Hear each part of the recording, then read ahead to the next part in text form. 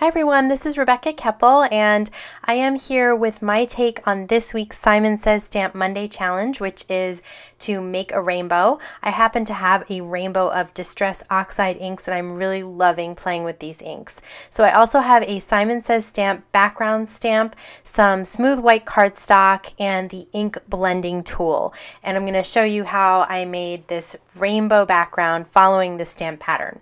This is a cling stamp, so you see I took my foam out of the MISTI, and then I'm going to put my cardstock panel, which is about 4 1/4 by 5 1/2, in the middle of the MISTI, and I'm going to close the door with the stamp attached. Next, I'm going to ink up my stamp with Versamark ink. This is an embossing ink, so it stays sticky for a longer period of time, allowing you to place embossing powder on top.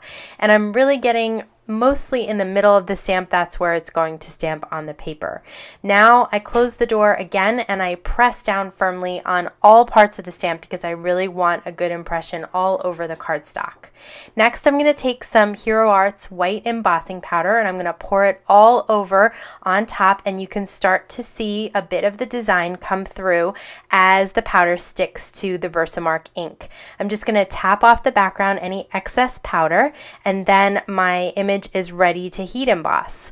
So I'm going to warm up my heat tool for as long as I possibly can. That prevents warping when you bring the tool to the paper, and I'm just going to go all around and heat set all of the image. So this is going to melt the embossing powder and make it smooth and not look like powder anymore. It's going to be a nice smooth white line. Now of course you can't see it yet because it is white on white, but I am going to use the Distress Oxide inks. I have a couple of ink blending tools, and I keep the little foams on the bottom of the inks attached by some self-stick Velcro.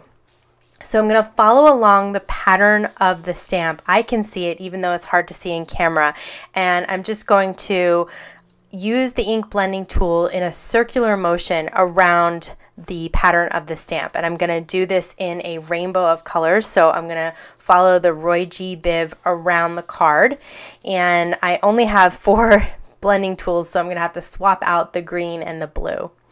And you can see that these inks, they start to blend together really, really well. So even though I don't have a purple, they do have the wilted violet, but I don't happen to have that. So when my pink and my blue is next to each other and I blend a little together, I do get some of that nice purple, which completes my rainbow.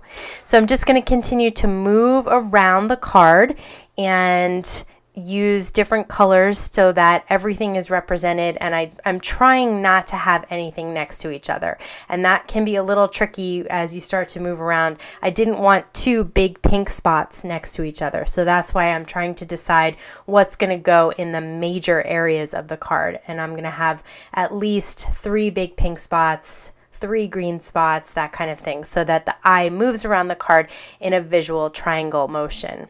For the yellow and orange, I'm starting with the yellow in the center of these swirls, and then I'm using the orange on the outside, except for that one little spot in between the large pink areas. So here we go again with the blue. And this is so easy to do. These inks are so easy to blend. They're really, really creamy.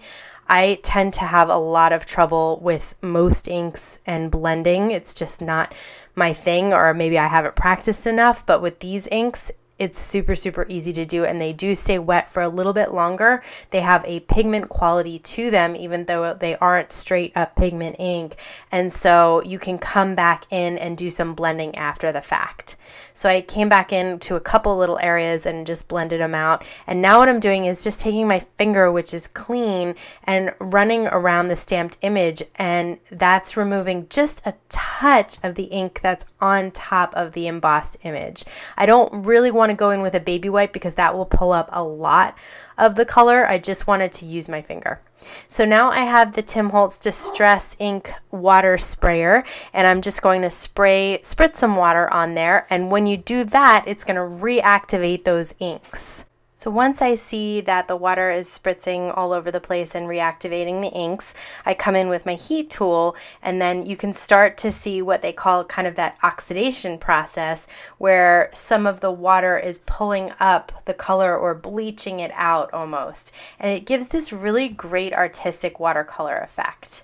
Now I have the Avriel Hugs Stamp and Die set, and I'm going to stamp again with Versamark ink on a little heart that I die cut from a Lawn Fawn heart, and I'm going to stamp the sentiment at the top, and it just says sending love and. So I'm going to stamp that in the Versamark ink, and I'm going to put the embossing powder on top again.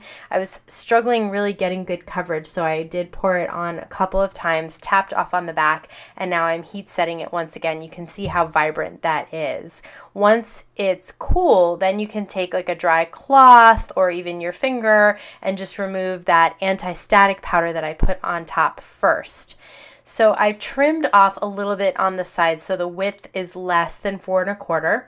I'm taking my Thermoweb Memory Runner XL and just adhering this panel that I've created down to a typical card base, which is 4 1/4 by 5 1/2.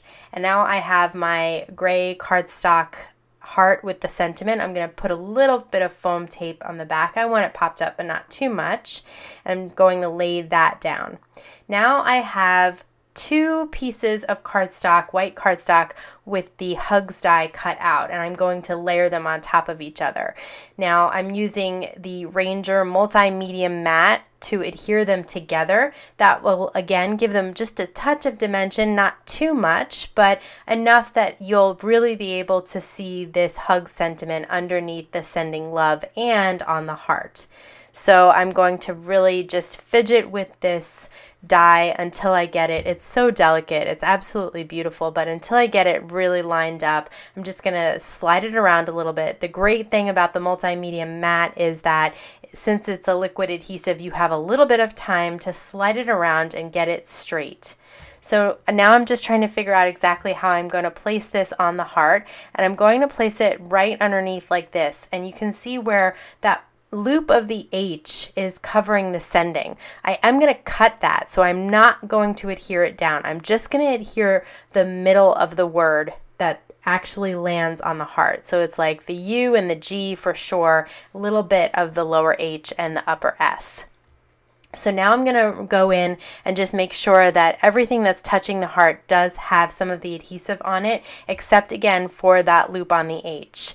Once this is dry, it only takes like a minute or so to really start to stick to the paper. I'm going to come in with some really fine tip scissors, and I'm going to snip just above the stamped sentiment and just below the stamped sentiment.